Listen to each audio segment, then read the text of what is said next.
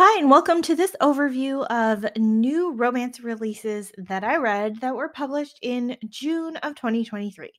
I'm Olivia, your favorite resource for book recommendations you can easily screenshot. You're watching Random Olive Reads. First up is The Beast and the Bookseller by Eva Devon. Elizabeth is the daughter of a bookshop owner and basically runs the shop while her father drowns himself in alcohol after the death of her mother. It turns out that her father has been shirking his duties to a cold and starchy Duke who normally receives weekly deliveries of books at his home. The Duke, Garrett, comes calling at the shop to demand the bookshop service that he pays for, or else he will remove his patronage to the shop. Elizabeth agrees to start making the book deliveries herself, and they both find that they have a love of reading in common. Garrett has his own issues with his crusade against treacherous mental asylums, and he has been somewhat of a cold recluse. With Elizabeth's visits, they grow closer, and he wants very much to care for her.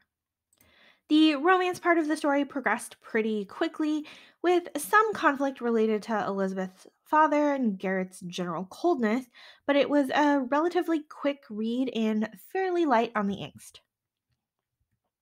Next is Kiss the Rake Hello by Tracy Sumner. It is book 13 of the Wicked Widows League series.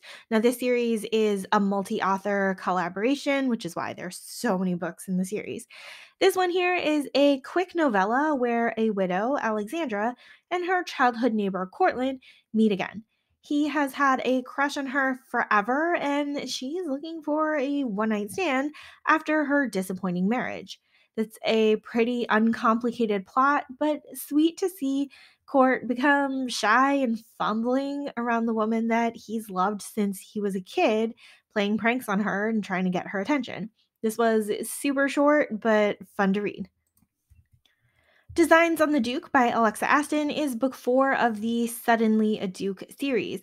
We have a tragic upbringing for Elijah, who is some crusty old Duke of a father, accused his wife of being unfaithful and tossed the pregnant Duchess off to a small cottage at one of his estates with no money or support. So basically, Elijah grew up knowing he was the legitimate son of a duke, but also knowing he was treated poorly. So the Duchess gave birth to twins and eventually saved up enough money to send them both off to the army. Now, while in battle, the elder of the twins passes away, leaving Elijah to be the heir. Almost within minutes, he receives a letter from his mother saying that his father has died, leaving his brother the next duke, although his brother's gone too, which means that Elijah is the new duke. This is all happening in like the first 2 pages of the story. He's back in England to reclaim his birthright and set things to rights. Unfortunately, the crusty old Duke was a spiteful piece of work who sold off every single piece of furniture in the entire house over multiple houses. Luckily, they run into Abby, who is soon to open her own furniture shop filled with her designs. Now, Abby had lived in poverty until her father's death when her new guardian took her with him and brought her on his travel adventures. With all of the knowledge that Abby has gained in traveling the world, she's developed a keen sense of style and design and is designing furniture. Now, neither Elijah or Abby are interested in marriage. Elijah doesn't want to continue his horrible father's bloodline, and Abby doesn't want to give up control of her independence. But as they start working together to furnish his home, they begin to admire each other's strength and honor and blah, blah, blah. And of course, you know what happens. But it was a fun little spin on how they got together. Chasing the Bride by Erica Ridley is book 6 of the Lords in Love series. Tabitha has been betrothed to her father's Viscount friend since before she was born, and with her father on his deathbed, the wedding shall be held in pretty short order. Tabitha has no interest in marrying the lecherous old man, but feels like it's her role as the dutiful daughter to comply. And she spends some of her last days of freedom at the Merrywell Matchmaking Festival, but her betrothed has assigned his man of business to watch over her. Hudson has worked for the old Viscount for years and has been unwisely pining for Tabitha, despite being at a much lower social standing. While he is competent at his assigned tasks, he is dreading the day when Tabitha has to marry the Viscount.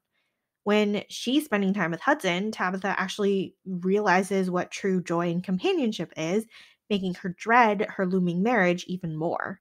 She ultimately runs from her wedding day, hoping to stall her fate just a little bit longer, but Hudson eventually catches up to her, and then she convinces him to spend a week with her before he has to bring her back, even though that's his main job.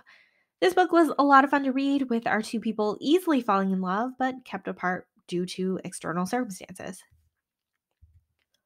Her Scandalous Scott by Jennifer Haymore is book 2 of the Highland Knights series. This was previously published as Highland Awakening in 2015, and this version is updated with some content changes. This book is also connected to Jennifer Haymore's House of Trent series. Now, Lady Esme is the socially awkward sister of a duke, but also a secret author of romance novels. While doing research at a brothel, she runs into Camden while he is on protection duty of an earl. He doesn't know who she is at first, but uncovers her identity while at the Duke's dinner party. Now, she is nearly engaged to a seemingly safe family friend and trying very hard not to succumb to Cam's advances. These two are argumentative throughout the book, with Cam being overbearing about Esme's social standing and obligations, but also impressed by Esme's secret career. We also have a deadly threat against Cam's friends to contend with in the background. And after reading this book, I am interested in going back to read about Esme's siblings from previous books as well. The one contemporary romance in the mix here, Love Theoretically by Ali Hazelwood, is her third full length novel.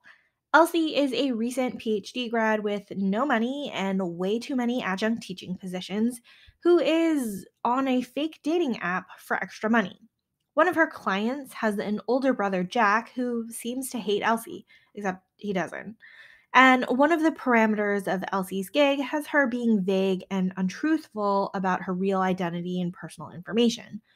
When Elsie shows up for a physics faculty job interview, she is surprised to see Jack there as one of the other faculty members. Jack is upset because it seems like Elsie is lying to his brother, but Elsie can't tell Jack the truth about the fake dating without her client's permission. It's a huge mess that's complicated by the fact that Jack is actually in charge of the rival branch of physics, and there's another candidate for the job. But really, Jack just feels terrible for having had a crush on his brother's supposed girlfriend all this time, and then he's even more impressed with her once he realizes that she's also a physicist. This book has all the humor and awkwardness that you would expect out of an Ali Hazelwood novel, and super fun to read. Portraits, Passion, and Other Pastimes by Charlie Lane is book 1 of the Art of Love series. A financially irresponsible Marquess puts his family's livelihood in danger by overspending money on art and frivolity rather than take care of his estate. When his eldest son, Raph, learns the financial state of the place when the steward quits, he shoulders most of the burden of responsibility to keep them afloat. Unfortunately, he also needs to dismiss his sister's governess, Matilda, because there's no money to pay her. But he does promise to always help her find a suitable position. Fast forward 15 years later, and the Marquess has passed away, and Ref is struggling with all of the bills. His father has donated all of the art to a museum and left none of it for his children to sell, except for 5 items, which each person needs to earn by creating a piece of art themselves and presenting it to their mother for approval.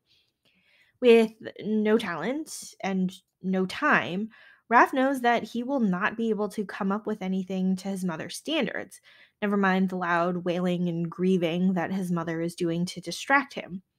He decides to hire his mother a companion and seeks out Matilda as the best candidate. She has served as a governess and a companion in the past 15 years and will soon move to her own cottage. She initially rejects the offer from Raph, but the lady she's currently working for suggests they go together to help the Marchioness with her grief. Raph is also simultaneously trying to save the estate by marrying an heiress, but he doesn't feel anything at all for the ladies that he's courting. So he's still kind of hoping that the art thing will work out. And with everyone back at the Marques's estate, Raph and Matilda spend more time together. They try to resist each other, but it doesn't work for very long. It's interesting to read all of the family interactions in the story and all the support they have for each other, despite the begrudging feelings toward the old Marques's spending habits. Undressing the Duke by Erica Ridley is book 7 of the Lords in Love series, and it is also part of the Duke in the Box anthology. Donovan is being pressured by his mother to fulfill his ducal duties to marry a young lady and sire an heir. He has no interest in doing so and only has eyes for his valet of 20 years, Geoffrey. He knows that he doesn't really want to be lusting after his valet after he gets married, so he dismisses Geoffrey. However, before that happens, Donovan and Geoffrey have to make a visit to the Merrywell Matchmaking Festival so that Donovan can select a bride. Now, while at the festival, they've agreed to act as friends instead of master and servant and find themselves finally giving in to the attraction between them after all these years. This one's another quick read with a nice resolution, especially since Donovan has a younger brother who's besotted with his wife and a bunch of children to take the role of heir. Painting the Earl by Lexi Post is book 2 of the Marrying a Mabry series. Amelia is the youngest Mabry sister who's focusing on her painting and aims to paint a masterpiece before settling into marriage. When a handsome earl proposes to her unexpectedly, she offers him a counter proposal: serve as her nude model before they marry. Now, Andrew is in a dire financial circumstances due to debts that his father left behind and needs to marry for money quickly, but he's intrigued by Amelia's proposition and agrees to it. As they spend more time together, he very quickly falls in love with her and hopes that she will someday see him as a desirable husband rather than just a handsome subject of art. We get to interact a bit more with Amelia's sisters, and there's definitely a strong setup for Sister Mariel's future book. This one was relatively low angst and easy to read. We've got another bookshop owner in Bookshop Cinderella by Laura Lee Garkey, which is book 1 of the Scandal at the Savoy series. Max is doing a favor for his cousin by collecting research and plans for a dinner party from a bookseller, Evie. When he meets her, he is tailed by a few boisterous younger men who disparage Evie's plain and bookish demeanor. He ends up wagering that with a bit of polish, she'll be able to fill her dance card at a ball in 6 weeks' time. This is basically She's All That, but in a book in historical times. Max tries to enlist Evie to be part of his wager, but she refuses at first until a boiler bursts in her bookshop, closing it down and leaving her without a place to stay. Evie has basically been alone in running her shop and barely making ends meet and has never experienced any balls or parties, so Max's offer forces her to experience new things. Meanwhile, as a duke with no heirs, Max is seeking the perfect society wife and trying to learn from the mistakes he made with his first wife, who was ostracized in society. While Max and Evie grow closer together with their talking and their banter, they both know that the social class differences between them would be unrealistic to try to overcome. This was a fun book to read, and I liked reading about Evie gaining more self-confidence throughout the book.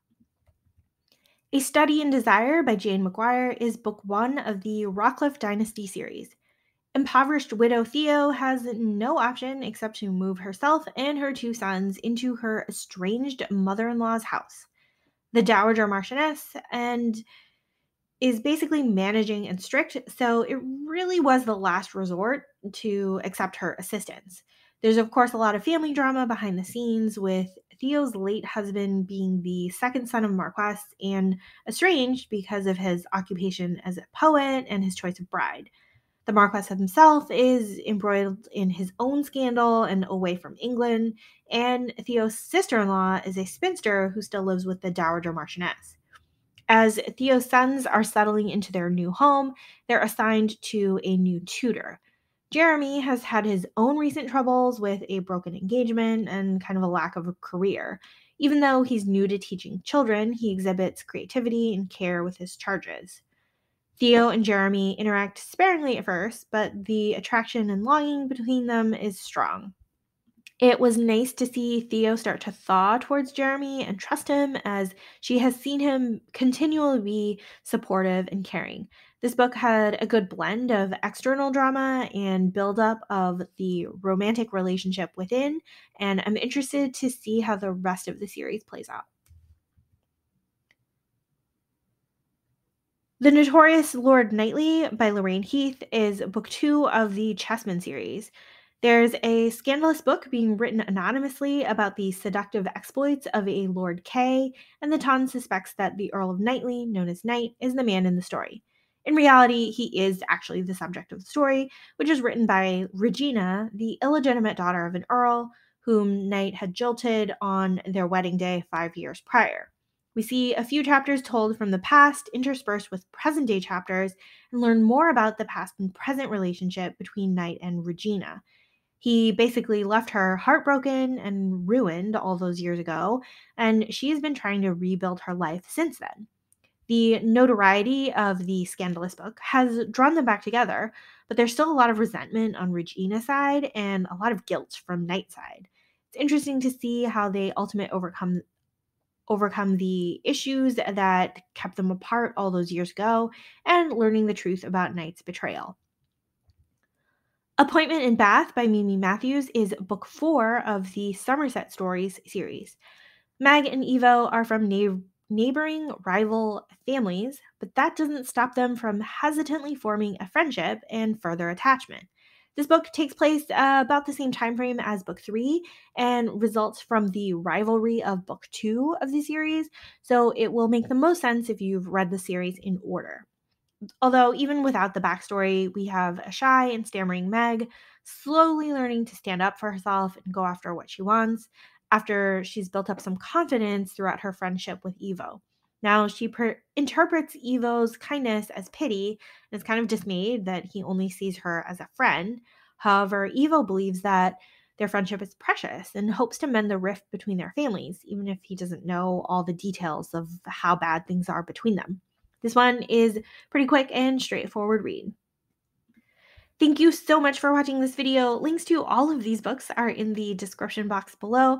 Like and subscribe so you don't miss future videos, and you can follow me on Instagram at randomolive.